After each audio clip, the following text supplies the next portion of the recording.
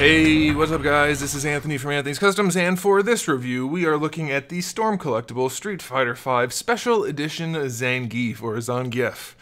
This is the green version of ZANGIEF, which is one of my favorite looks for him. I don't know why, I don't know. I just like it. I don't even like the colors on their own, but on this guy, I think they look cool, so I don't know. But it's a fun one. So let's go ahead and get it off the stand and take a closer look. This guy stands just shy of 8 3/4 inches tall, which makes him just about 22 centimeters.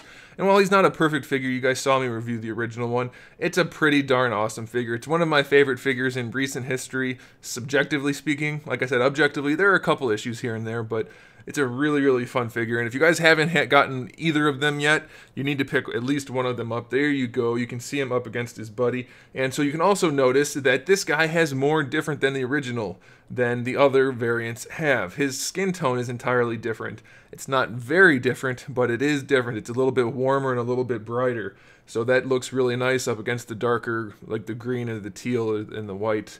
Very, very cool looking. The scars appear to be about the same, maybe a little bit lighter, but the skin tone definitely is different, so it's a nice addition. He's going to stand out a little bit better on the shelf than some of the other variants, so that's very cool. As far as accessories go, he comes with all the same stuff. We have the 3 different heads, the whole batch of hands, the lariat accessories, and then of course we have the display stand that all the Street Fighter figures come with, so nothing new there. And then as far as articulation and everything goes, it's all pretty much the same.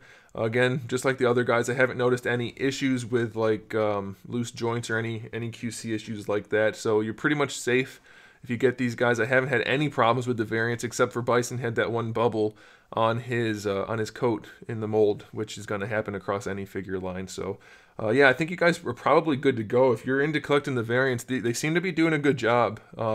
And you should probably know I have zero contact with Storm anymore. They just stopped talking to me altogether. So you have even less reason to think I would lie to you, even though you guys know I wouldn't anyway.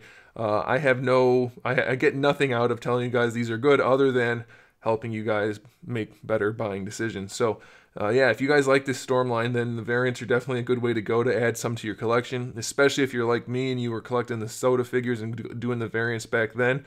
This will hit you right in the feels. It'll bring it right back, and it's so much fun.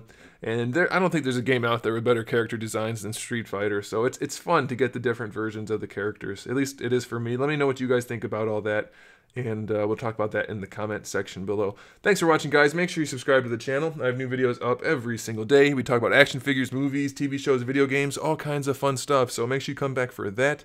Give the video a thumbs up if you liked it, and in the meantime, keep collecting.